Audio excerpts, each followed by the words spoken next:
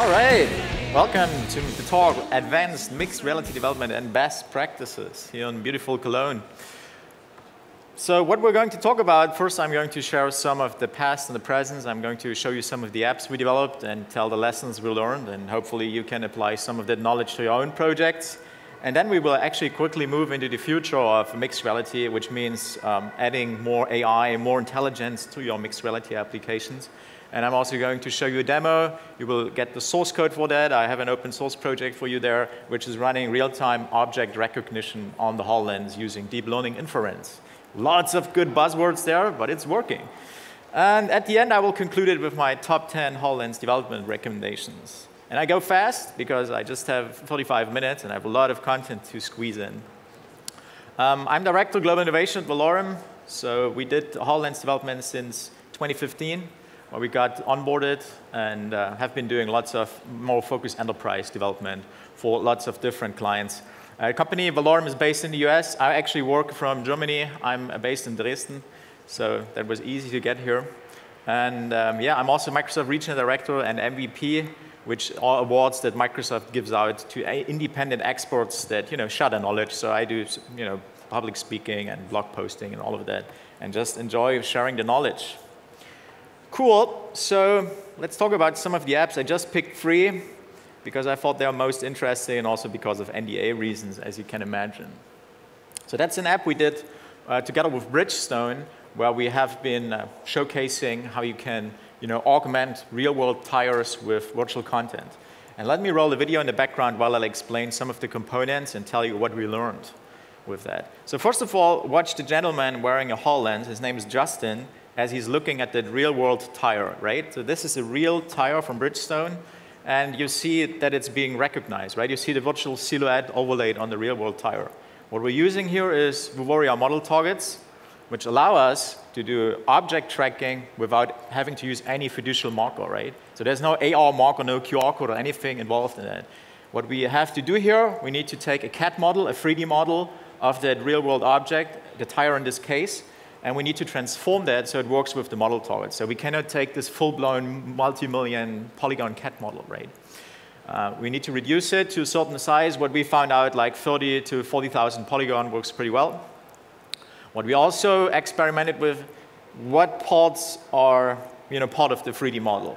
So first, we just had the outer rim, because this is what Bridgestone produces, right? They don't produce the rims, so we just had the outer rubber piece. But it didn't track well, of course. So we added to the 3D model the inner rim, and then it tracked much better. So that's another thing. You need to try out what kind of pieces you make part of your 3D model.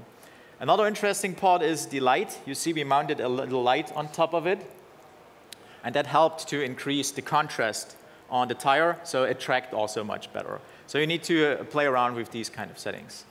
The second piece, you see this holographic gentleman explaining about those tire components, right? What we're using here is a technology we're developing called HoloBeam, and I'm going to talk about that in a couple of minutes. Also, you might notice that the rendering quality is quite nice, considering the HoloLens constrained mobile platform. This is all done with custom shaders, right?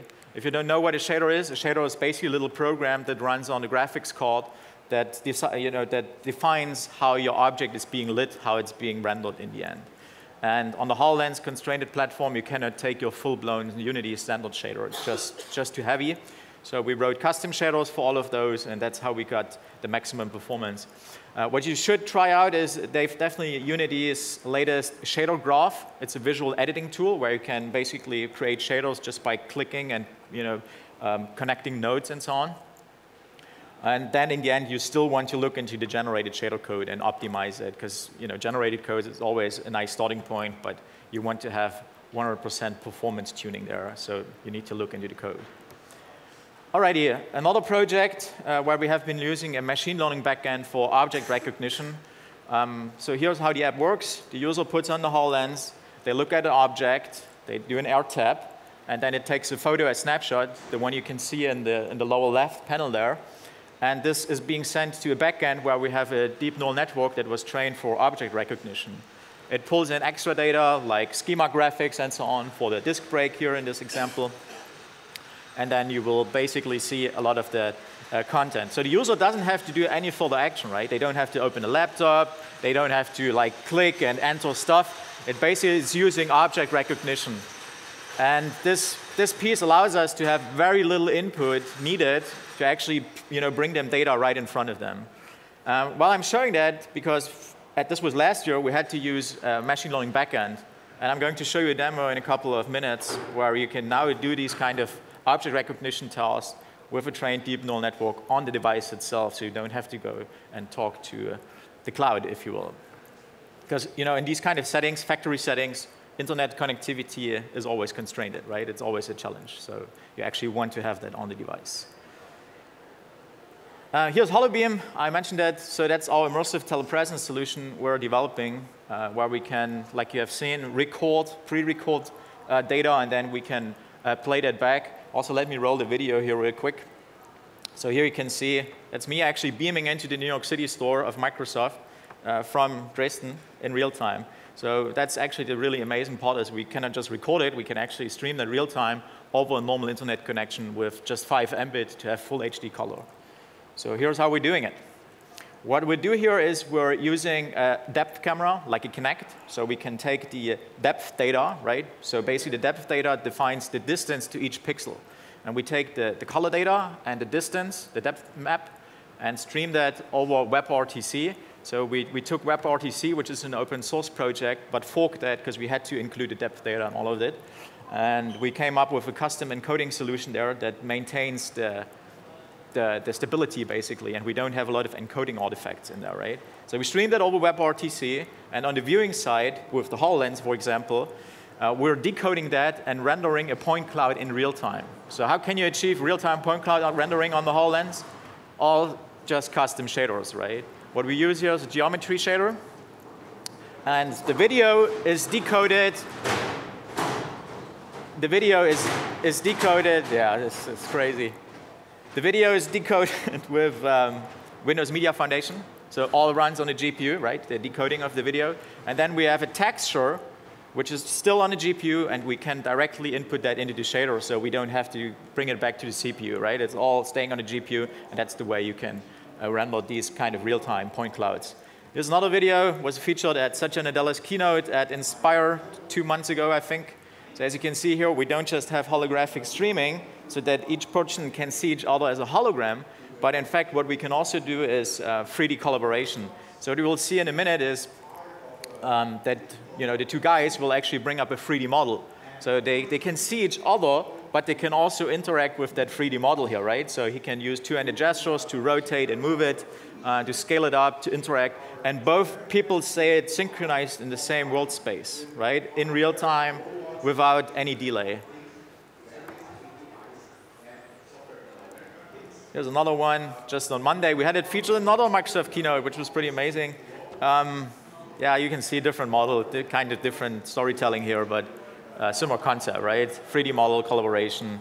That's one of Microsoft's new buildings they're going to build at the campus.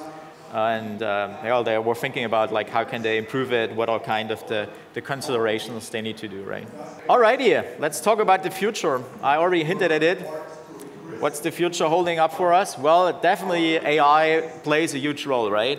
Artificial intelligence, not just for mixed reality, but definitely will play a huge role for mixed reality. In fact, if you look at the HoloLens, it already has AI built in, right? But enabling that for every developer, and that every developer can run, kind of deep learning inference on the device, that's where it's going, and that's pretty amazing. But let the man speak himself. That's Alex Kipman, technical fellow with Microsoft, and basically the inventor of the HoloLens and the Kinect. And you can read what he said in a LinkedIn post there. But yeah, it's not just him. I mean, it's also Satya Nadella and other unimportant people like me that keep on saying that since a while, that this is where we're going. So just a quick primer. What kind of AI are we talking about? And again, that would be just a course for multiple hours explaining that. So just on a high level, you have AI, right? That's the big buzzword. But there's a bunch of different technologies or algorithms in AI. And one of them is deep neural networks or deep learning. And that's the the thing that's actually gaining most momentum and where you see most progress happening these days. And there are different ways for using deep learning. Most important for computer vision, for recognition on visionary tasks is a convolutional neural network and supervised learning. So supervised learning basically means you have a training data set, so thousands or millions of images, and a desired output result for each of those, like a label, right? And then you would run that through a neural network multiple times. You check, or the algorithm would check the output, compare it with the desired output, and then would make the adjustments. So basically, it would back-propagate the error through the neural network, and then adjust those weights here, you know, the connections. This is really where the learned data is being stored, right? And these are basically floating point values, floating point arrays. Fancy term is a tensor, which is just nothing else than a multidimensional array, right? So you have a tensor input, you have an output, and in between you have multiple layers where all the trained data is being stored.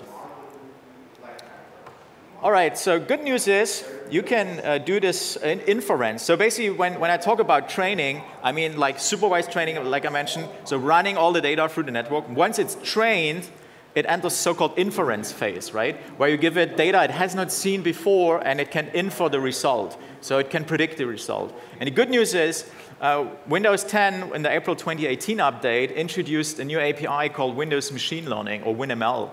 And that allows you to run those pre-trained neural networks locally on the device.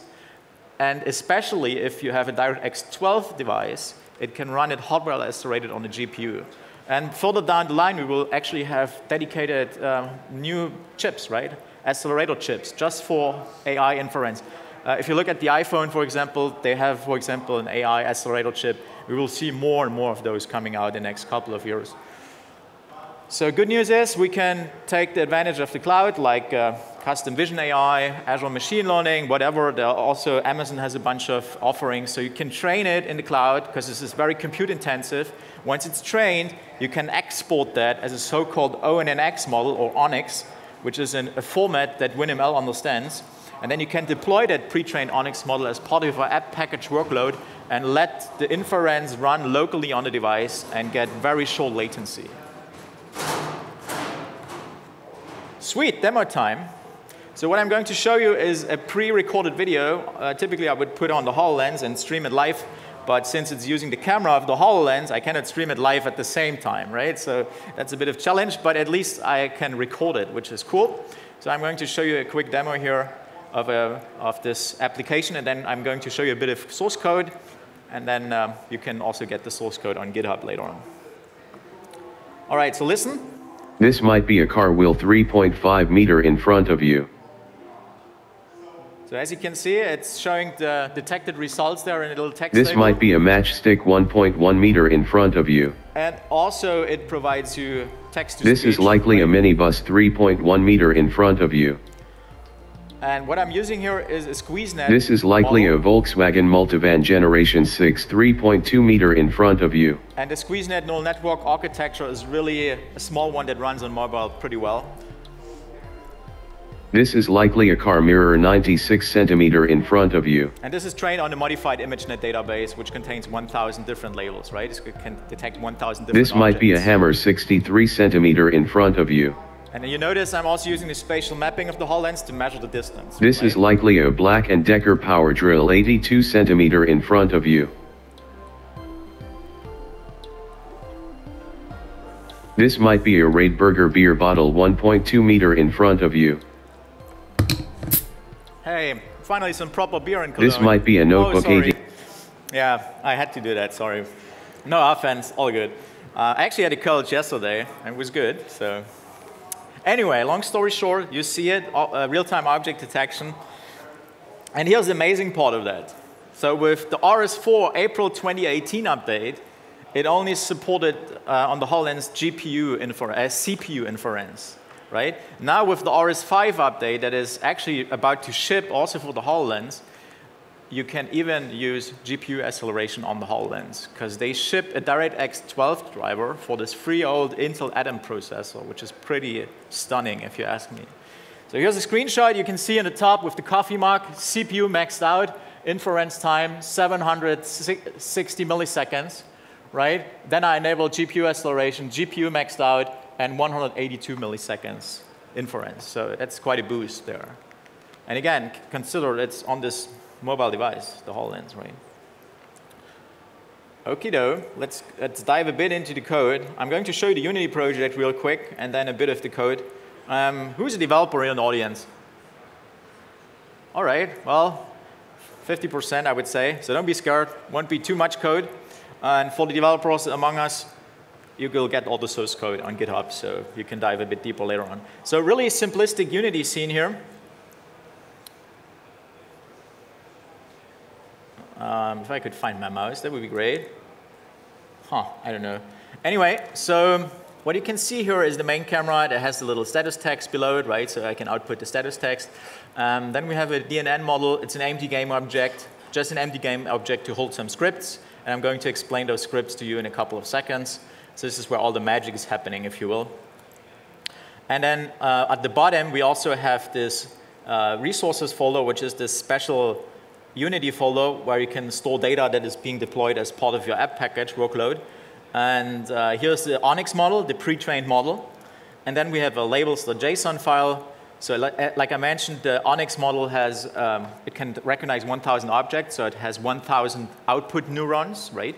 And this is basically just mapping the index to the label so that we say, okay, for example, if, I don't know, index 25 fires a lot of the neuron, then we can map it to European fire salamander or whatever, right? So that's pretty much it. So let's jump into Visual Studio and show you a bit of the code. So this is the DNN model behavior. That's the main script that is running all this stuff. What I'm doing here is I wrote a class called SqueezeNet model where I call the load model async. So let's dive into that one. And in the load model async, what I'm doing here is, first of all, it's parsing the labels from the JSON file, right? Pretty straightforward. Then I'm getting this resource from Unity, the Onyx model, and convert that in the Universal Windows Platform stream, which you have to do quite a couple of lines. And then I'm actually loading that with this WinML method, load from stream async. So I'm loading that here.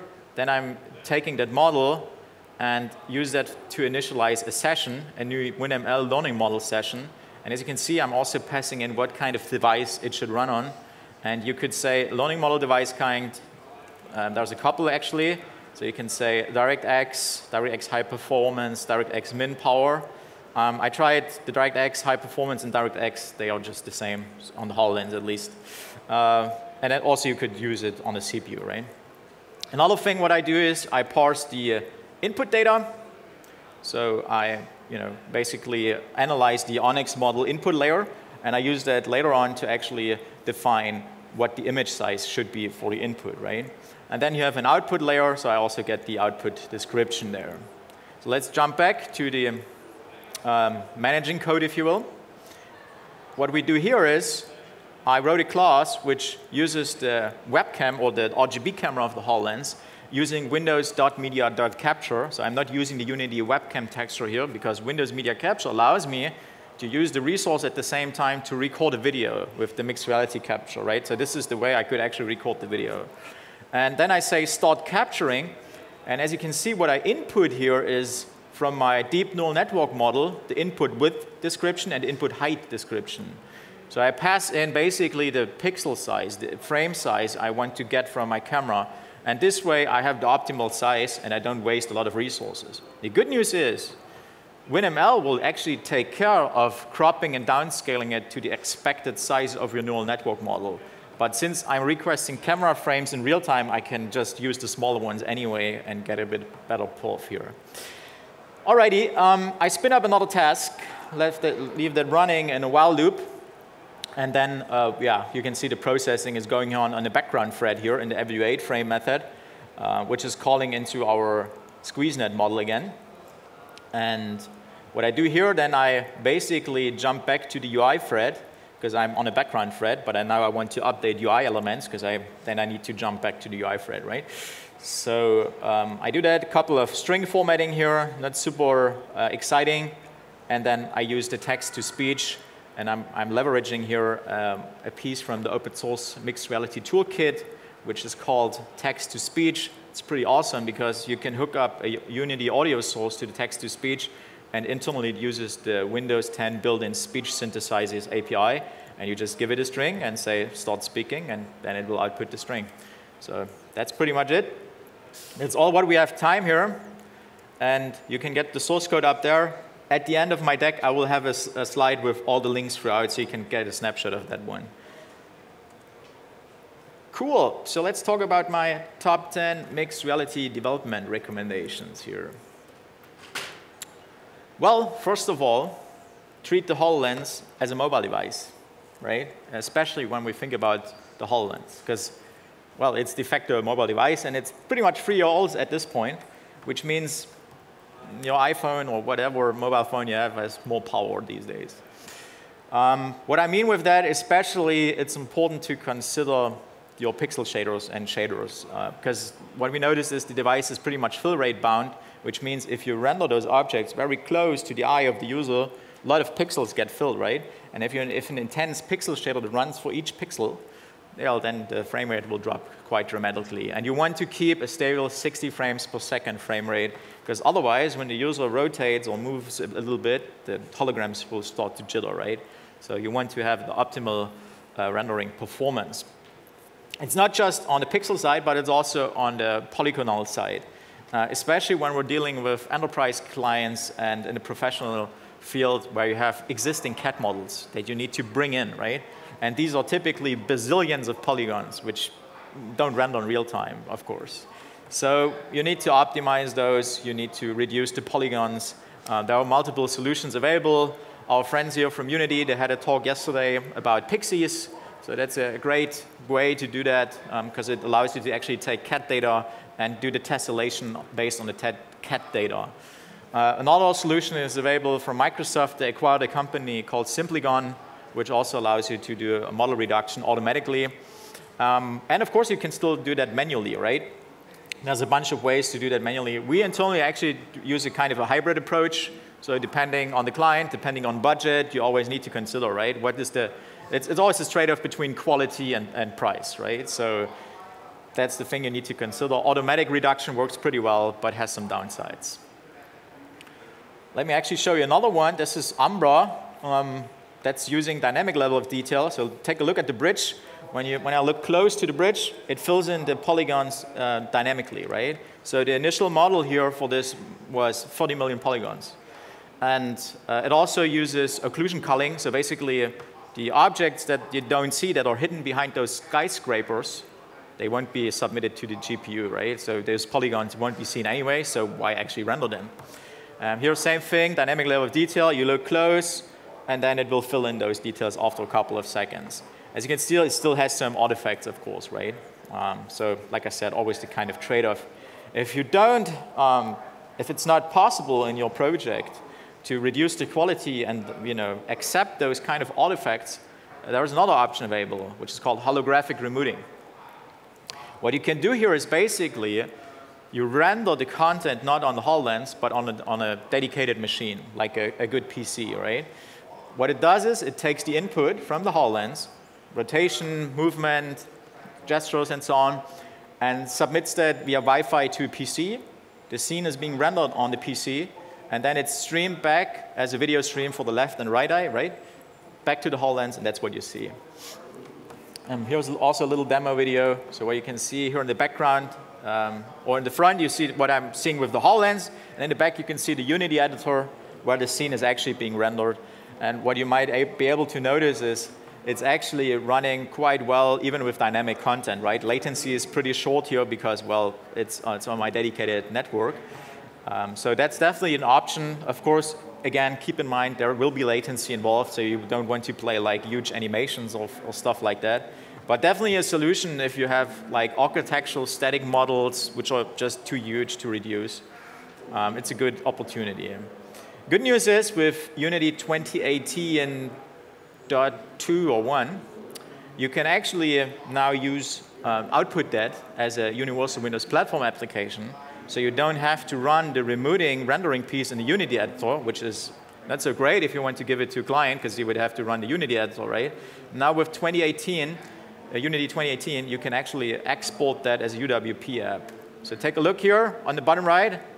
I'm just opening UWP app, right? And you see it, it's also doing the removing. And another benefit of that, the latency is even better.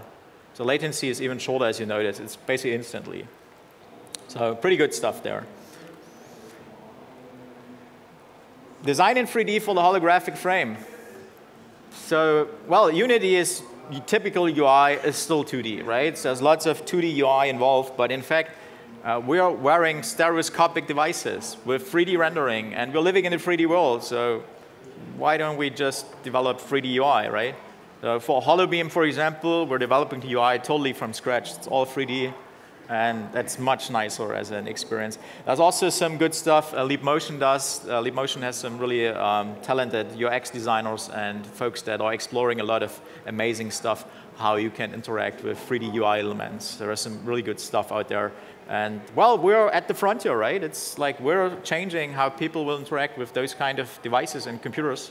And that's definitely an opportunity for us. Holographic frame. Some call that the field of view of the HoloLens. And as we all know, it's not your full face, right? So it's this window into your virtual world. And you need to consider to optimize for that. Here's a little example. What we do here is, so you can see the user is being allowed to place that 3D model at a certain distance, but we don't allow them to place it too close, because if they would put it too close, it would render too big, and it would be cut off at the top or the bottom, right? So this way, we enforce that they put it a bit further out, so that it's like in the full frame, right, when they see it initially. Well, and since the HoloLens is untethered, they can just walk close, right? They can just look at it, and then they won't actually notice that it's being cut off at the top or the bottom because they're actively engaging with it. So design for the holographic frame, make sure that your content fits into it, at least initially, and then they can always, like, via some interactions, move and get the details if you want, right? Let your apps live in the real world.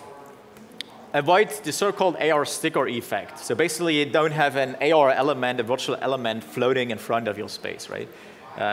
These devices, HoloLens, magically, and whatnot, they have all amazing sensors built in. They can sense the real world. They do spatial mapping. So basically, what you can do is, like, place the hologram, the virtual object, on the table, right? Or let it anchor with the real world, if you will. Another way of doing that is what I've shown you with the model targets. You could also use AR codes, fiducial markers.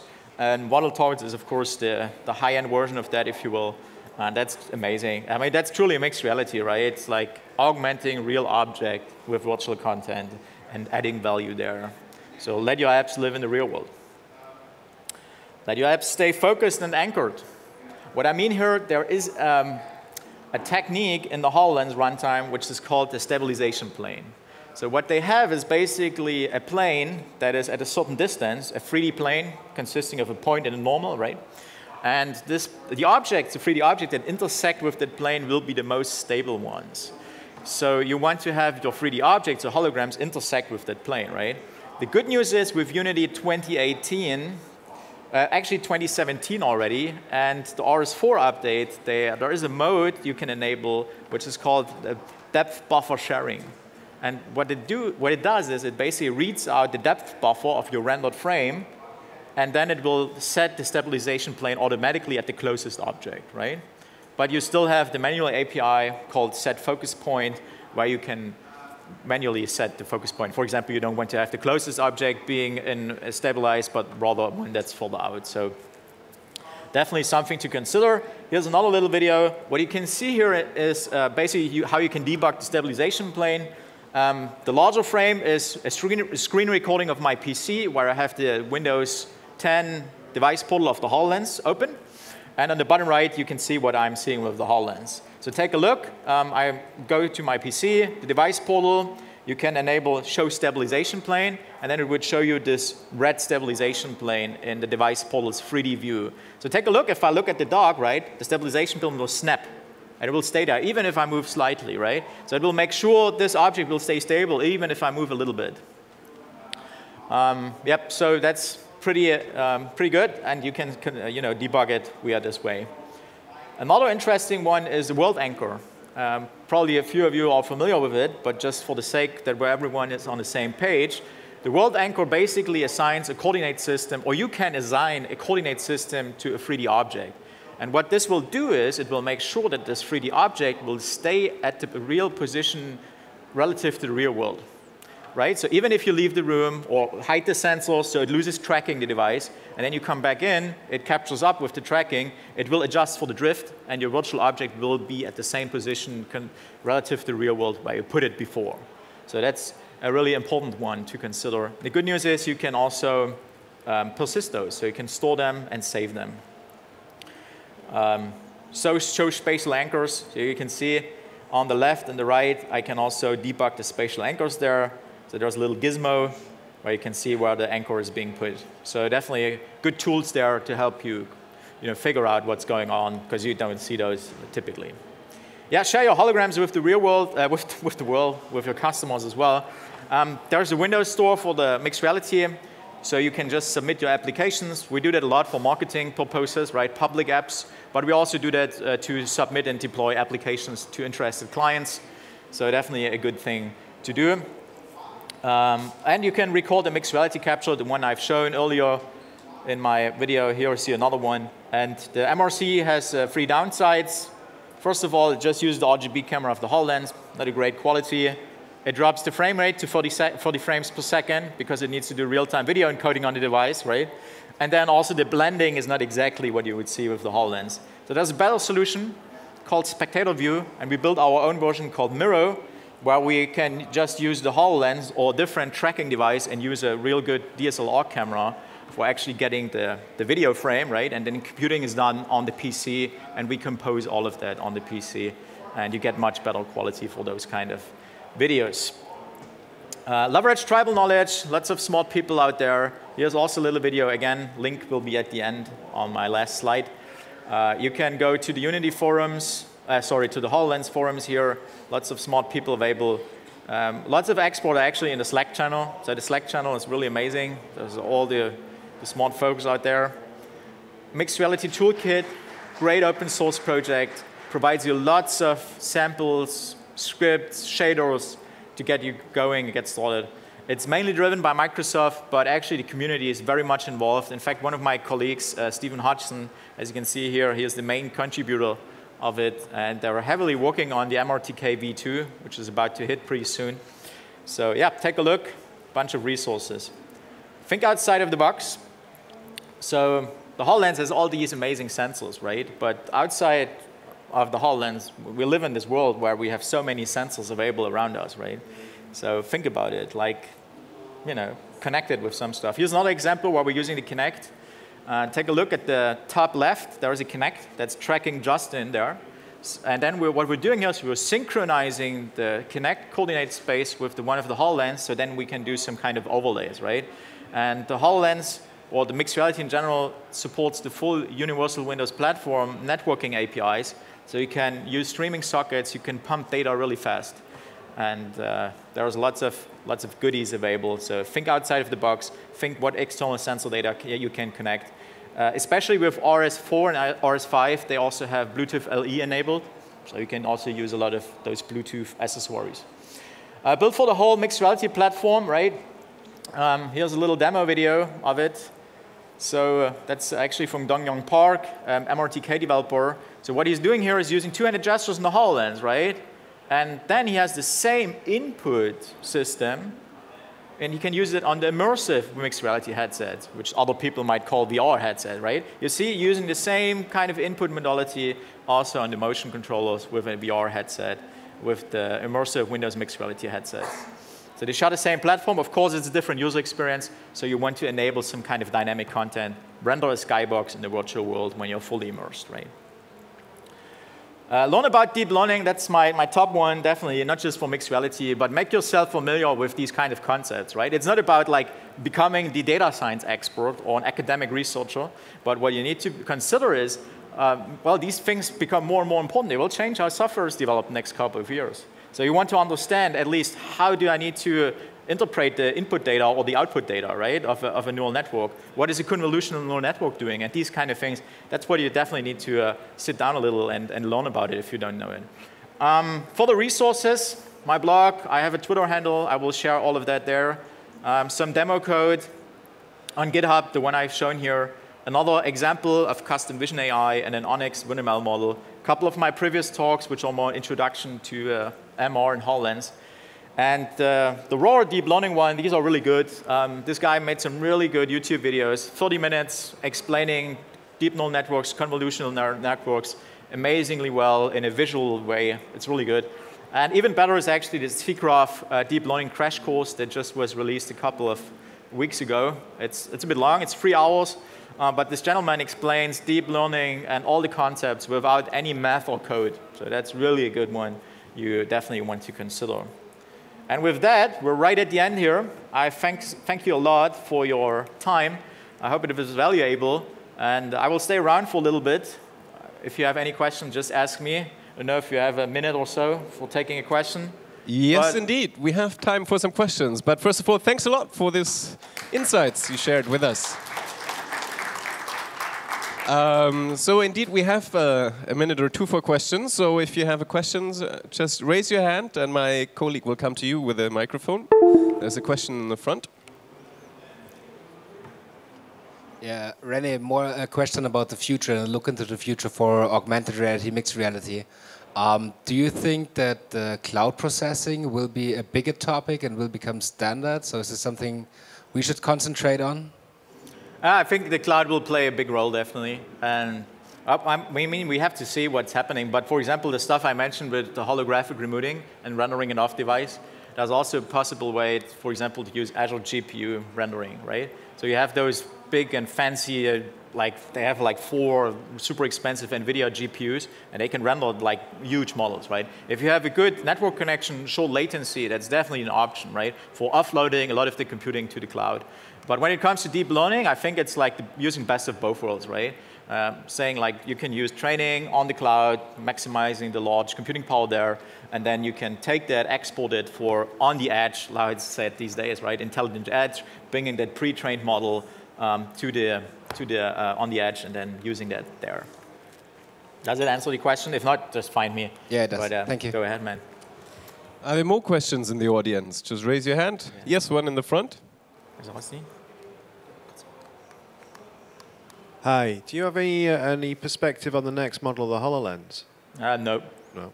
Okay. Yeah, short answer. I cannot talk about that. I wish I would know much more. Yeah, like a lot of people think like, oh yeah, this guy, he needs to know, right? But like this is the most secretive team at Microsoft I've ever noticed. Like these guys are insane. For a good reason. So, more questions in the audience. Maybe what I could not quite understand yet is because what's the main purpose with you playing around with the HoloLens? Are you actually then putting cases out there for clients, or is it more like creating awareness, what's possible as such, Valorem? Yeah, as a company, what we do is we actually develop custom applications for clients. And yeah, we did quite a couple, like a few dozen, I would say, for different industries, like healthcare, manufacturing is very strong. Yeah, all different cases, retail and so on. So we do custom app development, basically. And what my focus shifted a little bit, so the immersive team is now managed by like one of my previous reports.